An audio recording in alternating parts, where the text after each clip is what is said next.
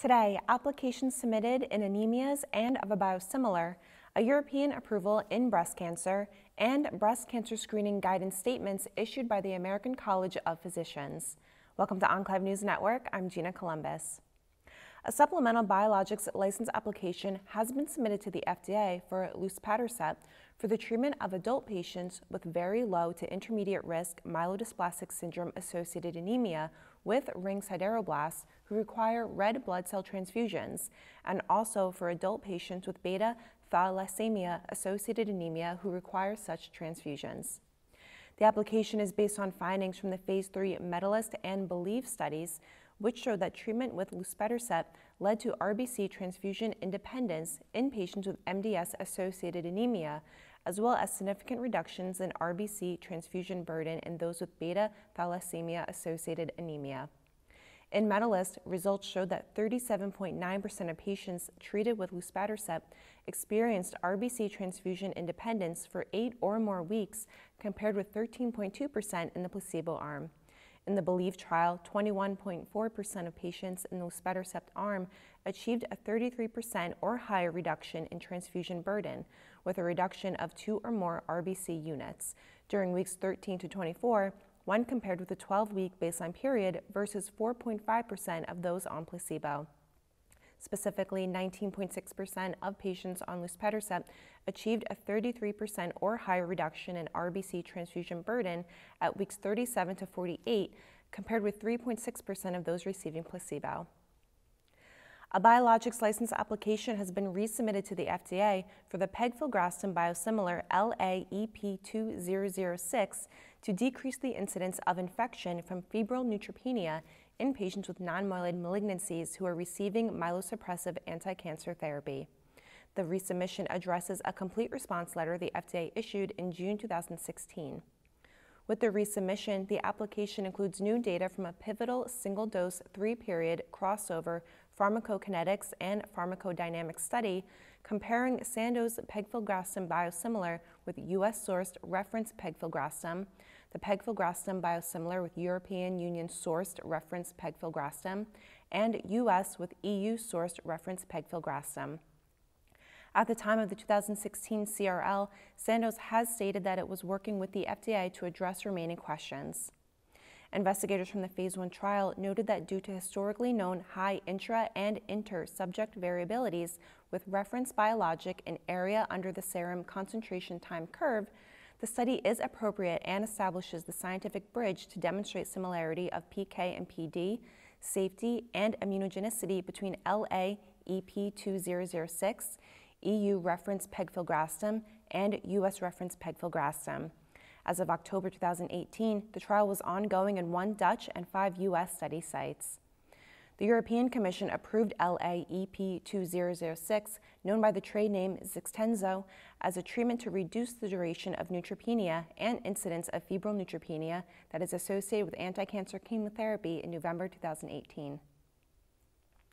In breast cancer, the European Commission has approved olaparib for the treatment of adult patients with germline BRCA1/2 mutant, HER2-negative, locally advanced or metastatic disease. The decision is based on findings from the Phase 3 Olympiad trial, in which the PARP inhibitor reduced the risk of disease progression or death by 42%, compared with chemotherapy in patients with germline BRCA mutant metastatic disease. With the indication, patients must have been previously treated with an anthracycline and a taxane in the neoadjuvant or metastatic setting unless they were ineligible to receive them. Additionally, those with hormone receptor-positive breast cancer must have progressed on or following endocrine therapy or be ineligible for the treatment. In Olympiad, results showed the median progression-free survival was 7.4 months with olaparib versus 4.2 months with chemotherapy, demonstrating a statistically significant improvement. Additionally, the overall response rates were 52% and 23% for olaparib and chemotherapy, respectively. The median duration of response was 6.4 months in the olaparib group and 7.1 months in the standard therapy arm, and the median time to onset of response was 47 days and 45 days, respectively. The FDA approved olaparib for this indication in January 2018. New evidence-based guidance statements issued by the American College of Physicians announce that women at average risk for breast cancer who are between the ages of 40 and 49 years, clinicians should have a personalized approach on whether their patients should be screened with mammography prior to the age of 50.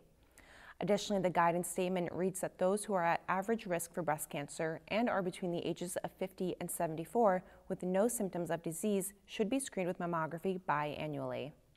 These guidance statements do not apply to patients who have had prior abnormal screening results or in higher risk patients. This includes patients with a personal history of breast cancer or those who may harbor genetic mutations that are associated with increased risk, such as BRCA1/2 or another familiar breast cancer syndrome. Two additional guidance statements by the ACP state that for women who are at average risk for breast cancer and are 75 years or older, or in women who have a life expectancy of less than 10 years, breast cancer screening should be discontinued. Moreover, in average-risk women of all ages, a clinical breast examination should not be used as a method to screen for breast cancer. Approximately 20% of women diagnosed with breast cancer throughout a 10-year period will be overdiagnosed and likely overtreated. Harms associated with breast cancer screening include overdiagnosis, false positive results, overtreatment, radiation exposure, as well as radiation-associated breast cancers and breast cancer deaths, and anxiety and distress from the corresponding tests and procedures, which include breast biopsies. This week, we sat down with Drs. John Marshall of Georgetown Lombardi Comprehensive Cancer Center and Tanios S. Bakai-Saab of Mayo Clinic to discuss dosing strategies and patient support in metastatic colorectal cancer. Yeah, TAS-102, oral chemotherapy, cousin of 5-FU, but not 5-FU, I think. Not really responders either in this group. No responders. Being used in gastric and earlier lines in combination. So we're seeing it being inserted into combination regimens as chemo. So I'm hopeful that this will give us a new sort of fluoropyrimidine to play with through lines of therapy. We do 5-FU beyond progression all the time. All the time. And if we could show that switching it a little bit even helps, I think that would be positive. Well, I mean, theoretically, conceptually, that this TAS-102 has an advantage over 5-FU in terms of protecting itself from some aspects that lead to the resistance of 5-FU. So theoretically, you would think that it may have a slight edge over 5-FU. Not a significant edge, but a slight edge.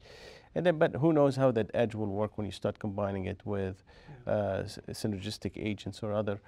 It may also be more effective as a maintenance strategy on its own. There was this study in colorectal cancer, refractory or elderly colorectal cancer patients with TAS-102 versus CAPE plus BEV that actually showed an edge for TAS-102 plus BEV. Now, again, needs to be reproduced. There's a lot of work that still needs to be done. But it was intriguing to see actually that there was a a significant improvement from TAS-102 versus capecitabine.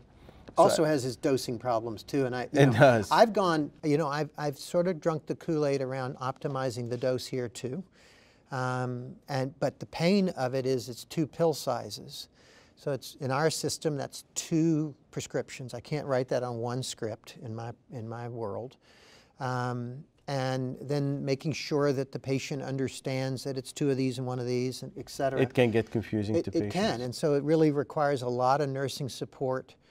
The other piece there is the 2-week on, 2-week off schedule. And I have to say, a little slippery slope here is that if I get somebody with myelosuppression, coming in for cycle 2, I'm pretty quick to go to an every other week kind of schedule. You think I'm wrong? What do you think? No, I think that ultimately, our experience with capecitabine was similar. I mean, with the challenges of 2 weeks on, 1 week off, the challenges of 2 different dosages. In fact, I can't recall the last time I prescribed 150 milligram for capecitabine. It's 500. Yeah. Either go down or go a little bit up if the patient is younger. Never, it's 2 or 3 pills or 4 pills. That's the whole discussion. Simplifying is great, and I don't think it affects outcome at the end of the day. I mean, we have no idea how we got to the dosages the way they did. All we know is that on the long run, these patients do well and do really well, and you really don't have to punish them. So with TAS-102, I think an every other week regimen makes sense. Yeah. I mean, There's no pharmacologic advantage that I can figure out. Absolutely not. I mean, think about it like this. All our fluoropyrimidines, at least the 5-FU, the 5-FU given every other week over 48 hours. And it's not even the whole week. It's 2 days every 2 weeks. Seems to do better than a bolus 5-FU. Seems to do equally well with much less toxicities than the continuous infusion. Yeah. So we know Which is about the same as oral. Exactly. So we know you don't need that constant pressure and then let go. I think a better measured approach would be exactly like you're doing every other week. And then I think the next question would be, do you really need those two different, can we change the dosage and can we just simplify it to just one rather than two? Elderly patients, they forget to take their diabetes pill, their blood pressure pill. You think they're going to handle all this? Hey, it's tough. It's tough. I'm not even sure that they comply well with it. That's all for today. Thank you for watching Enclave News Network. I'm Gina Columbus.